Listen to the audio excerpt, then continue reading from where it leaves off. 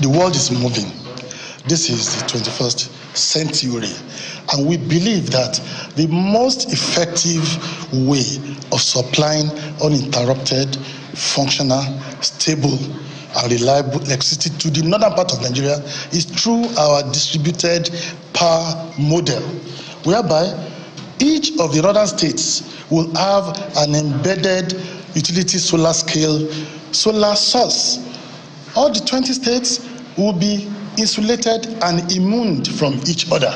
Once we have, and we have actually made progress in this, as we have interested contractors and financiers that are ready to install 100 megawatts each for each of the 20 northern states, which is scalable to 50 megawatts at first, then upgraded to 100 megawatts. We are working on establishing what is called a super grid, which is a backup or failover optional grid. If the national grid has a problem, there will be an alternative route through which power can be transmitted.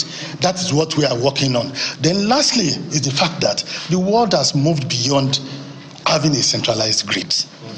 Grid must be regionalized. We must have state grids so that each of the regionalized grid will be insulated from each other. A problem in a particular line will not affect the others. That is what we are working on. Until that is done, we believe that we'll keep managing what we have and reduce the frequent occurrence of the grid disturbance. Well, to break that down, we've got Mr. Kingsley Odo here with us. He is the GMD CEO, Plantrix Energy Group. He's also the former advisor to former Minister of Power. Good morning. Thank you for coming on today. Good morning, Chamberlain. Good morning, Kayla. Morning. Good morning, Nigeria. You know, for many who listen to what he just said now, as far as they're concerned, they think it's sophistry. It doesn't suffice for them.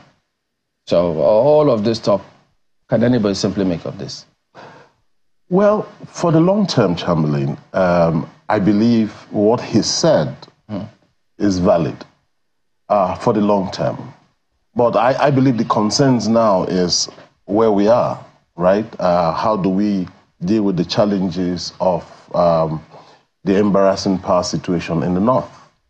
19 states of the north are currently experiencing blackout. It means that, again, loads of things are suffering. Socioeconomic life, it's hampered. Lots of businesses are closing down. So many issues. And again, it's been long in the works. So that's the question I was going to ask. Right. When you say for the long term, I thought, for the longer term, yes. Is that to say that the Minister of Power never saw this coming? Well, you know, it's neither here nor there. So first, recall that the issues on ground is largely the issues of vandalism and banditry and all of those things up north, and even sabotage, if you like. So if you put all that in the mix, it means that even though you've seen this coming for a bit, your ability to deal with it is going to be challenged. The reason is very clear. One, how do you deal with lines that are far in remote areas and you have communities who don't own those infrastructure, and then you have people who come and cut those towers? I mean, it doesn't. You don't cut those towers in a day. You cut it, and then. So I'm sure that people in those communities have to own those assets. On the government side, how do you provide security to cover lines that are in those very remote locations? So when Parliament's jumping, when you say you don't just cut it in a day. No, you don't. It is over time. It suggests that this might have been, I mean, there's been several reports about grid collapse for obtained time. So I would have thought, I don't know if it's utopian though, that this ministry such as this, Power, would have sat down to evaluate and say, wait a minute, if the grid keeps collapsing like this, how do we avoid an embarrassing situation further? You take a look at your assets. You do your SWOT analysis to find out, look, what do we do to make sure if this happens, we do this. If this happens, we do this. Are we saying that that doesn't happen? Okay, so typically there are radial systems and ring systems, or whatever, maybe triangular systems. Now, radial systems mean that it's just a one-way traffic. If there is a collapse at this point, if there is a cut at this point, the entire downstream suffers. Now, the ring system means that if this one is hampered, at some locations we can always backfeed and then cover this area while we restore the situation here. But what we have largely in our grid is that it's largely radial. Maybe for the Benin, Oshobo, and all of those areas, then we've got the ring system. But largely what we have in the Shiroro, Kaduna, Kano line is radial. It means that if anything happens upstream, downstream suffers. So I believe that to deal with this, Chamberlain, is we have to now begin to create systems that are maybe N-1, creating redundancies, N-2, means that I can backfeed from 2 other locations if something happens here. But that is not the case, and that is huge, huge investment, Chamberlain. So it means that, yes, we are going to continue to have these kind of scenarios as long as we have this single lines radial system driving our networks. Let me say this. The new act, the act that had just been signed, 2023 going to 2024, empowered the states, right, to be able to own it. Create your... Not own this particular infrastructure, but they're theirs. Create yours. There is a way you can work and collaborate with existing, maybe TCN, for example, to say, look, in your infrastructure within my state, I can ring fence this and pay you whatever. So there's a business arrangement that can happen. Tell me, Chamberlain, I have not seen any state that has been able to do what they need to do to make sure there's a power availability ring-fenced within their states. I thought you mentioned Edo. Yeah, I mean, it's all of the works. We've not seen, okay, Abia because of geometrics, right? Yeah. But beyond that, everything is still in the works. What I expect is states should be mandated, because it is sad that you can attract the investment, you can create the opportunities, and then ring-fence your state. Because if you do that, and state by state have this pockets of ecosystems that generate electricity, it will free the grid from these constant challenges. And that's what the Honorable Minister was saying. He was saying that, look, within each of the northern states, again, what is the energy mixes in the northern states will be largely hydro and solar. Now, you can, within those states, agree to say, look, we can invest heavily in the solar infrastructure, which is said that, look, 100 megawatts in each of those 19 states. We believe those, we hope that those investments, come through. But if it doesn't, we're all going to keep relying on the national grid that is archaic. Infrastructure is over 30 years and more. Believe me, it's a challenge for a nation. I'm scared to even run this kind of responsibilities, because you find out that you cannot do what you need to do because the infrastructure is old, and revamping this infrastructure requires huge investment. Government does not have that fund. So how do we deal with this? Chicken, egg, which one comes first? I mean, I was listening to the minister talk about how the states are supposed to be able to start taking up a lot of these responsibilities, and in line with the Act, just so they can start to own their own electricity infrastructure and actually start to generate electricity for themselves. But it does sound like it sounds like something that will take some time. Hila, is there an immediate solution to this? Hila, there's the will to do these things. I don't think these governors really are thinking about these things. Because if you are, you don't need to raise the money within the states, create an enabling environment, and bring investors in. They would bring this investment, they will create this infrastructure or build this infrastructure, and then you will find yourself reaping. But no, it's not in the thinking. I've engaged with governors, they're not thinking about this. I've had 3 governors I've spoken to. It has to be at the forefront of your conversation. There has to be the will to bring this to the fore and then bring the right investments. Investors look for money. They want to invest so that they can bring monies in and make their monies. If you don't create the enabling environment, how will an investor come? And with the major challenges that you're facing in northern Nigeria, security being at the forefront of that. But, you know, I want you to talk about something that you mentioned while we're having this conversation earlier. And that was about, you know, when you see vandalism, and it's a very important point to note, you can't cut that thing down in a day. And you can't sneak it away. Everybody sees you when you're doing it. I remember at the Gwarimpa axis, you know those lights? I remember one time some vandals started sawing them down, and you would see them doing it, but of course, you know, because of the way we are here in the FCT, we would call, and the NSCDC were around and things like that, and then the guarding of these infrastructure. In northern Nigeria, let me find out from you. Yes. Is the NSCDC still guarding these things, these infrastructure that we're hearing were being vandalized constantly over time? So we must separate first the act of sabotage and vandalism. Okay. And then, of course, so we need to put the criminality in its place, and that's where it belongs. You know, up north is a little tricky. You know how remote and how far apart and how quiet and how distant those towers are. I'm sure you've gone to the north before. Yeah. They run into the very remote, arid lands, and they just keep going. So sometimes it's actually very difficult for even NCDC to cover and monitor and look at all of those things. The elections hold in all those places. No, hold on. Let me land. Elections hold in all those land. nooks, and even in Jaji Maji, which is the farthest part of northern Nigeria I've ever been to, elections hold there. So the point NSCDC is there during the elections.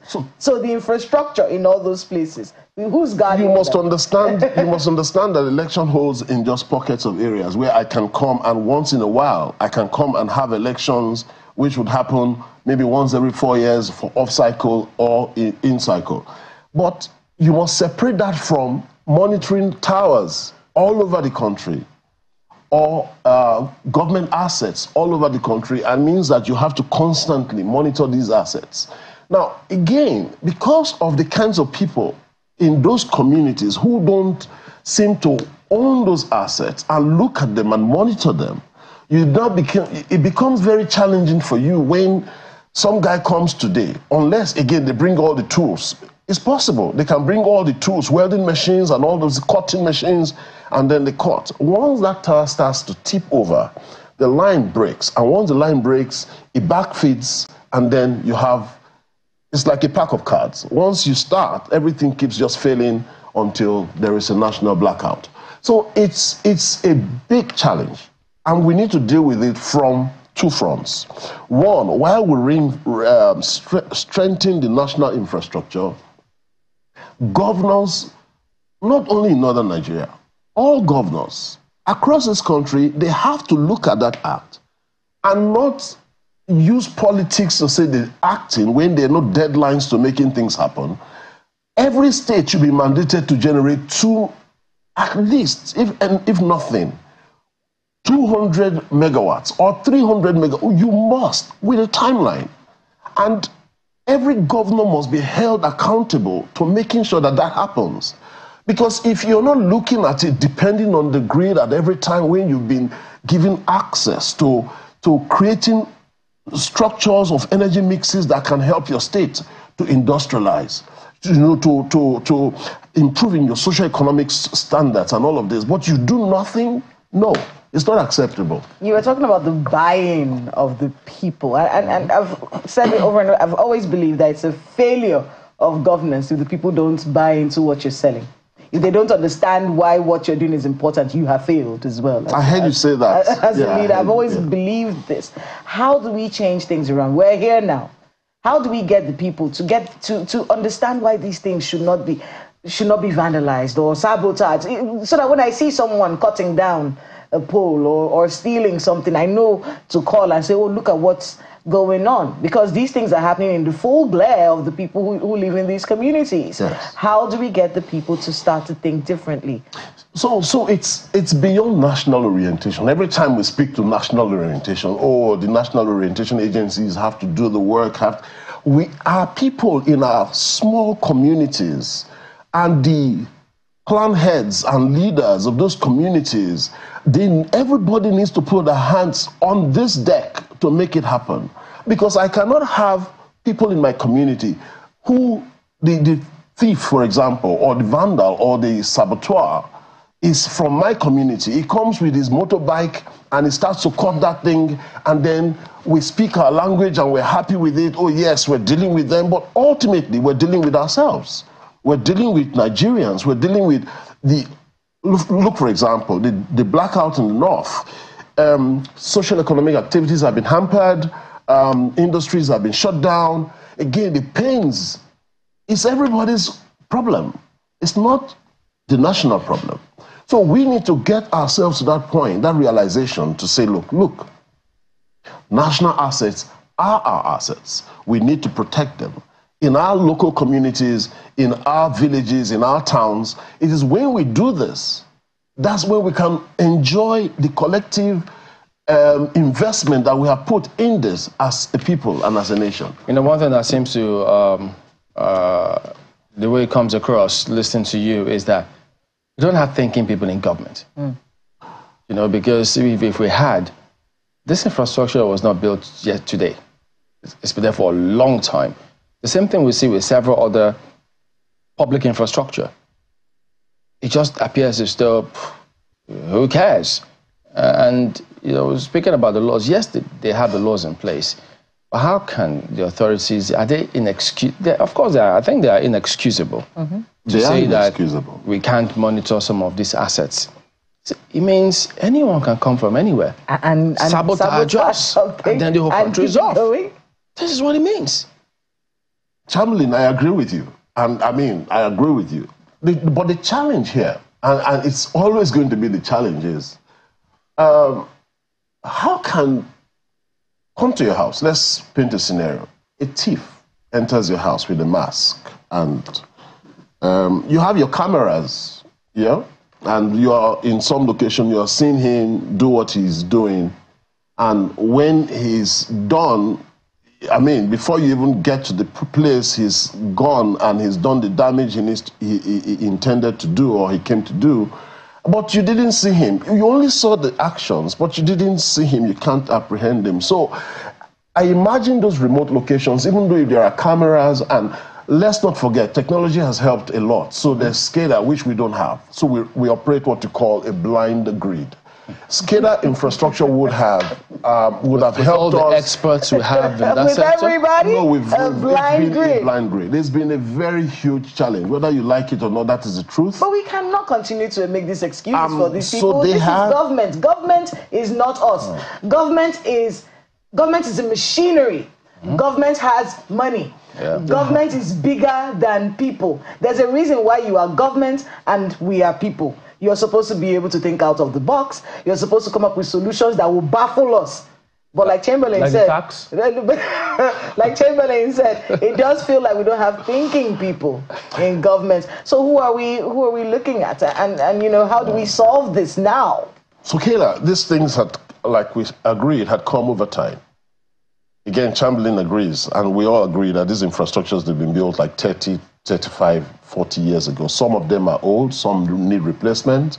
But you see, there's what you call the continuous maintenance of towers, I'm sure. Yeah, so towers are towers. You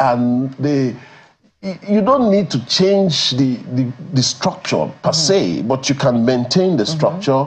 You can ensure that the things that are failing are replaced. Grease what needs to be greased and things basically, like that. Yeah. And I'm saying if that maintenance culture fails, which has been over time, you are here, we're all Nigerians, we see what happens every day. So when you need to do what you need to do and you don't do it, it will come back. And that's exactly what's happening. And let's also bring the issue of the sufferings of Nigerians today. So poverty and a lot of the insecurity issues, they've all added in the mix to make it really compounded, right? So you have people who, when they vandalize government assets, they think they're taking their own share of the national cake because of where we are as a people in terms of the poverty, the hardship, and maybe all because of of what they've seen some politicians do. And I agree. Because, I mean, the politicians, and it's a wake-up call for everybody. The politicians know that we're getting to the end of this. If you don't begin to do what you need to do to serve your local community, to serve why you were called to that position is because you needed to do what you needed to do. And if you're not doing it, then the repercussions are going to be really grave. So where we are at is we need to correct this quickly. All hands on deck, politicians, technocrats, and everybody in dealing with this. So the president has directed area cover for those who are going to fix some of these assets. The question then is, now, assuming that is done, and then they fix it with the area cover, can we say for certain that this won't happen again? So, Chamberlain, I will answer this. So there was a vandalization that happened at some point, right? And then they fixed it today, and the next week, the very next week, that tower came down again. Why? Because if you don't have a consistent solution that works, we cannot have what they call those staggered solutions that would not. We have to have a consistent solution. So, the Honorable Minister, all the key players in the sector must think of ways to say, how do we protect these assets even after they've been fixed? Recall that while this had not been fixed, especially the Shiroro-Kaduna-Kano line, is because even the linesmen, their lives are at risk to come fix that stuff. So it means that even if they come, if there's no area cover, if there's no protection, police, army, and all of this, they will not be comfortable fixing those lines. That security component, because I mean, at that meeting that they had, yes, I think the CDS was also there, but it doesn't come across as though there is that understanding within security agencies as to what is going on and why this should not even be allowed to happen. Because in some of the claims, you find certain experts in the power sector, they're part of your Secret Service. You have several kinds of people in Secret Service in different places to ensure that they point out these things way ahead of time. Do you think we have that figured out here?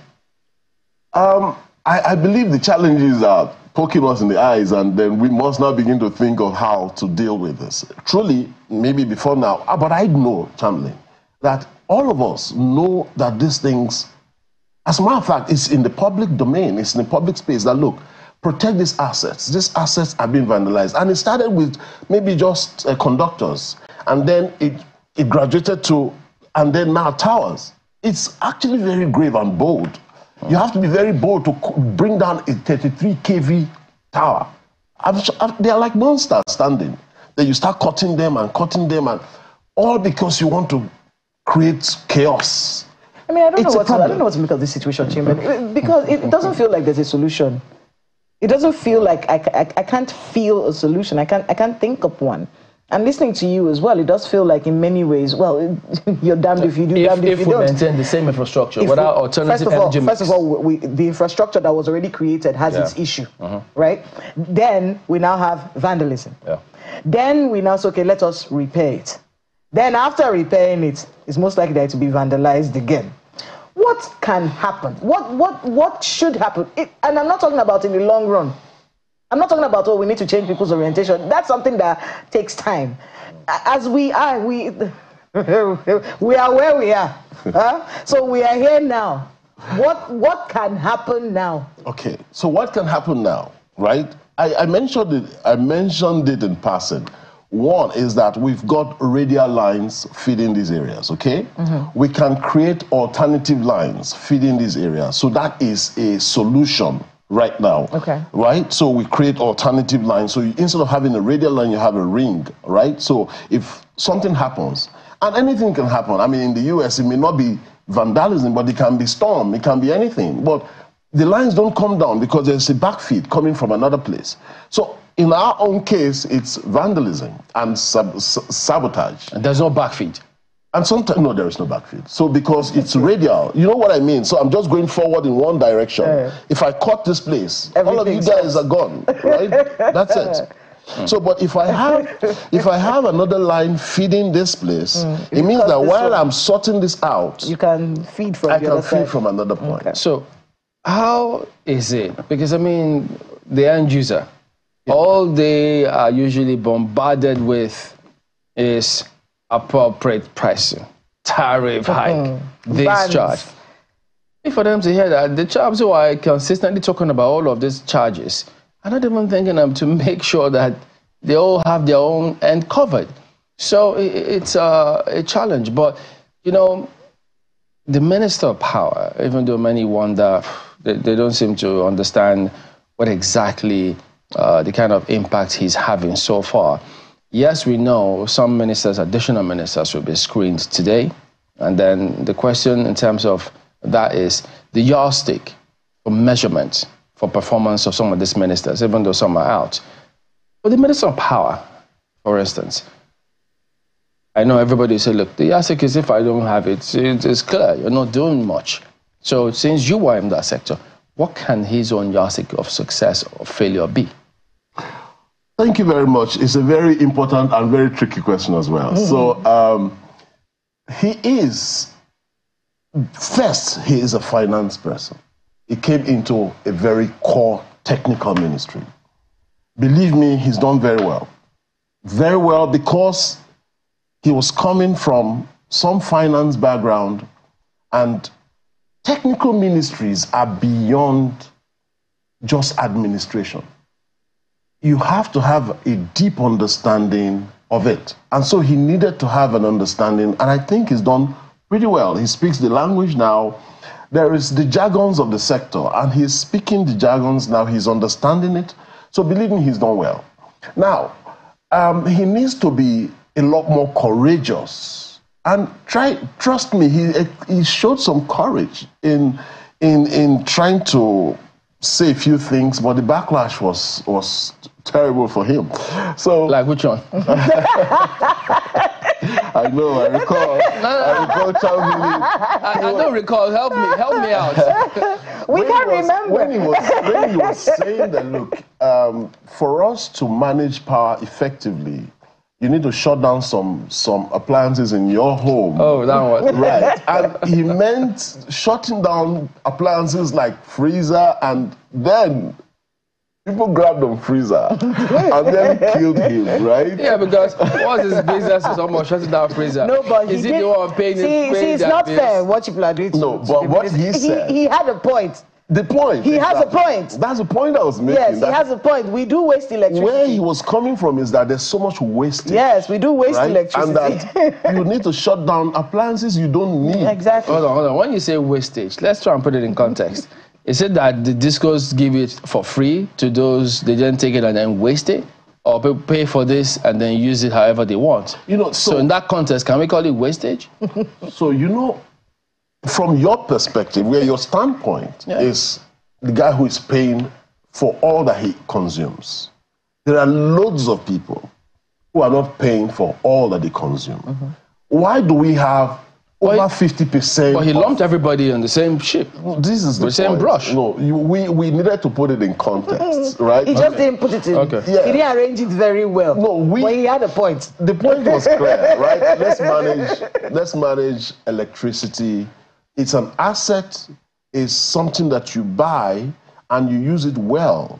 So manage it well. Don't waste it. Don't put all your lights on when you don't need them, all of them on. Don't put all... If you know your freezer is frozen to a point, you can switch it off for a bit. But you need a minister to tell us that. Your pocket will tell you if you don't do that. But loads of people who bypass. Yeah, there are many people who bypass, so they don't know the value. So the problem, the challenge with that is, how do we have loads of people when they should have metered everyone? We're going back to people the same. pay. Yes. So they are inexcusable again. See, Chamberlain, you must understand that these things cost a huge sum in terms of, but we have local meter manufacturers who keep saying that these chaps are not coming to us to manufacture meters. They keep telling you they can't meter you, but in really and truly is they get a lot of money from estimated billing, and they don't provide the service as such. It's neither here nor there. And I agree with you, but again, to an extent. No, it's there. It's there. It's not neither here nor there. It's there. The metering, again, government is actually doing a lot of work now. They want to meter everybody as much as they can. I mean, they put a budget in place. In the next 3 years, they want to be able to effectively meter everybody. Believe me, the revenue assurances will be clear, because once metering is done, monies are in, because with effective metering, you're able to track the losses. And if it's just technical losses, that's fine. But if it is commercial and collection losses, then that can be dealt with by effective metering. I mean, we've seen from this ministry an increase in how much we pay for electricity. And I do have to say that in many ways, if you're on band A, you are getting more electricity than before. I can't say that they're sticking to the 20-hour rule, but you do get more electricity than you did before. Now, what we expected... The one you pay for. You pay for it. You have to pay for it. Sure. Four units for 1,000, you know. So, but my thing is, with all that money that is coming in, and then we still have the same problems. We're still hearing grids are collapsing 3 times in a week in October. Right. You know. So when we still see all of these problems happening and we're paying more, it makes you wonder, what's the money being used for? Is there some kind of explanation as to, you know, where this extra money we're paying goes to?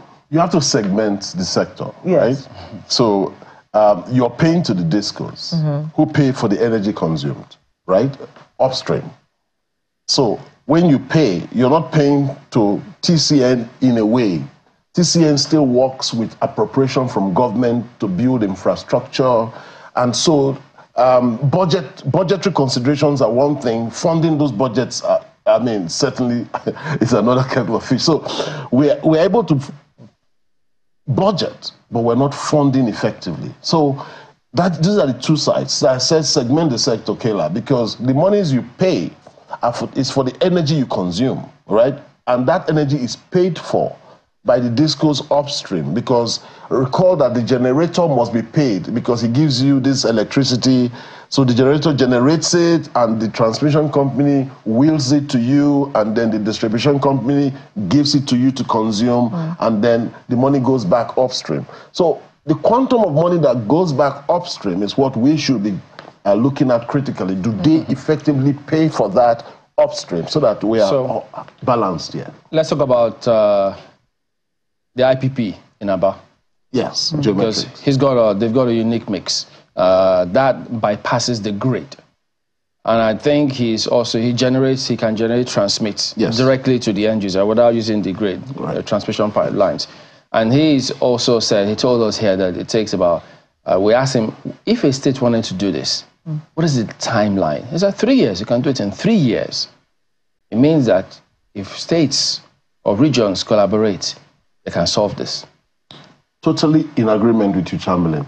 That's why I said earlier that the willpower to do this is really lacking, and it's painful because government has given you a blanket platform to say, look, generate your own electricity, regulate yourself, create your regulatory agency, generate, dispatch to your people, and then make the revenue yourself, ring-fence it to your state. But no, governors are busy doing all kinds of things but putting energy into this. If I am governor, I would say, listen, you, my commissioner for power or commissioner for energy, I give you 2 years or 1 year to give me a framework that works. All these things they're passing through, National Assembly has been taking God knows how long. They take this thing, they need to get the laws put in place. Chamberlain is all, I don't want to use the word, it's not nice. Governors should take this as a huge responsibility. The profits, or rather the advantages, are enormous. Why would you not find a way? Look at your state, study it, look at the energy mix that works for you. Start creating those structures, bring the investors, bring them to a round table, have a beautiful session that, look, we can assure you make your monies. And once all these frameworks are in place, people see that the investments are ring-fenced and their monies can come out. The monies will come. So from your perspective, I mean, also being in that sector, do you think that we've got a private sector that can actually do this? Yes, we have.